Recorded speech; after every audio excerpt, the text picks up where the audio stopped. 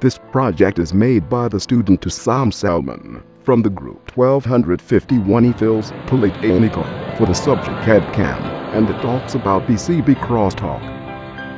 PCB Crosstalk. When there are several conductors near each other, the signal on one gets onto the others. This is due to capacitive and magnetic coupling. This is used intentionally in microwave couplers, on telephone cables, and unrelated traces on printed circuit boards. It is not desired.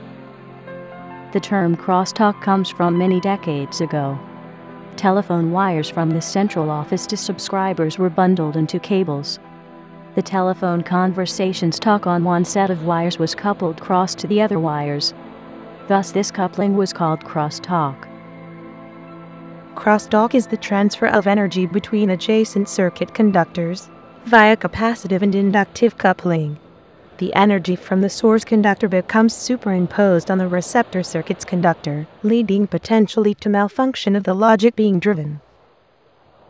So, crosstalk is the bleeding of signals carried by one pair onto another pair through the electrical process of induction. Wires need not make contact, signals transferred magnetically. This is an unwanted effect that can cause slow transfer or completely inhibit the transfer of data signals over the cable segment.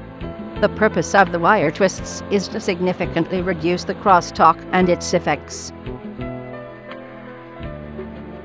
The coupling due to capacitive effects, electric field energy, causes a small reproduction of the active signal to be sent to both the far and near ends of the receptor line. The capacitively coupled pulses are the same polarity as the signal in the source line. The inductive coupling, magnetic field energy, causes a signal of the same polarity as the source signal to be coupled to the near end of the receptor, and a signal of the opposite polarity as the source signal to be coupled to the far end of the receptor. Since the capacitively coupled energy at the near end of the receptor is the same polarity as the inductive energy, the two pulses add together. Hence the backward crosstalk is much larger per unit length of coupling than the forward crosstalk, which consists of the difference between the inductive and capacitive energy. Signals routed over one another on adjacent layers tend to cause much greater crosstalk than signals routed side by side on the same layer. Reduction of crosstalk on printed circuit board using genetic algorithm in switching power supply. Crosstalk between printed circuit board PCB traces in switching power supplies may cause high electromagnetic interference emission. PCB layout plays an important part in a genetic algorithm. Georgia is used to produce a layout with reduced crosstalk.